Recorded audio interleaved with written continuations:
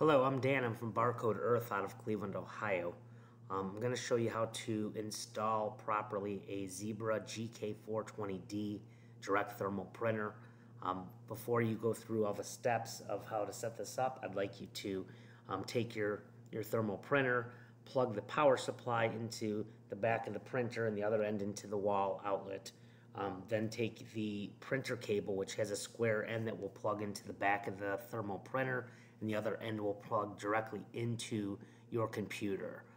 Generally, this thing has a built-in driver, so once you turn this on, make sure you load up your labels, and then it should go to green, solid green. Once that happens on your printer, if it flashes green, you can press the button once, and the flashing green should go solid. And if it goes red, then that means that your label size is not correct, and we can fix that issue as we go. So I've done all that right now. So what I'm going to do is I'm going to go into the search bar and I'm going to type in control panel, which does populate up here right now. Then I'm going to go into under hardware and sound. I'm going to go view devices and printers. Then this should show up here.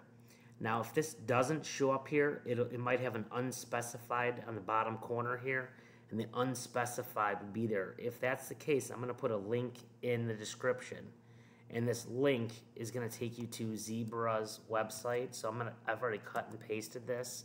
So this link that's on here is from Zebra's page. So you're going to download this, go through the procedures of getting the driver into there.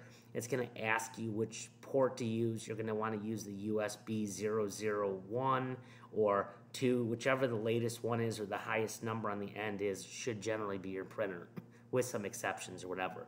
But once you get to there, this should, after you install it, it should show up right here. So when I go into this, I'm going to right click on this icon, and I'm going to go into this, I'm going to go printing preferences. This is set for default at 3x2. This is very important that you have this accurate according to what the labels are. If you're doing Amazon labels and it's like 2x1 or whatever this is, the general shipping label is 4x6. I usually take the darkness, and you can go all the way up to 30 on the darkness on here. I usually set it to about 20. This is how dark the label can, how it can produce the image.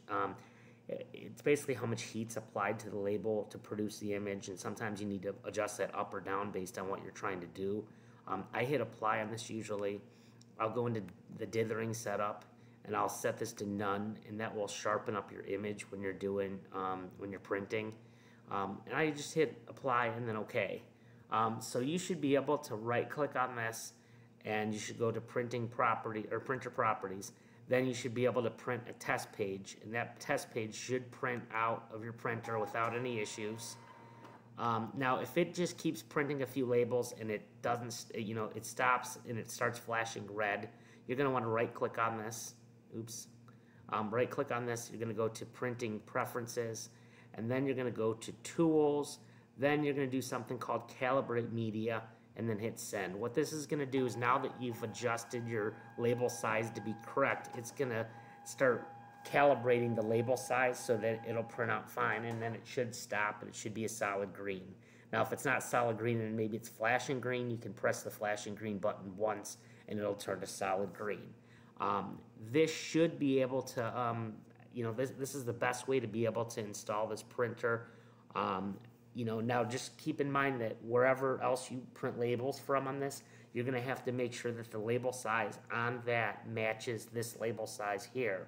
But this should help you set up the GK420d printer. If you like this video, I ask that you leave us a like or subscribe to us. We're going to have several other videos of this sort. I appreciate your guys' time, and if you have any questions or anything, just let us know. Thank you and have a great day.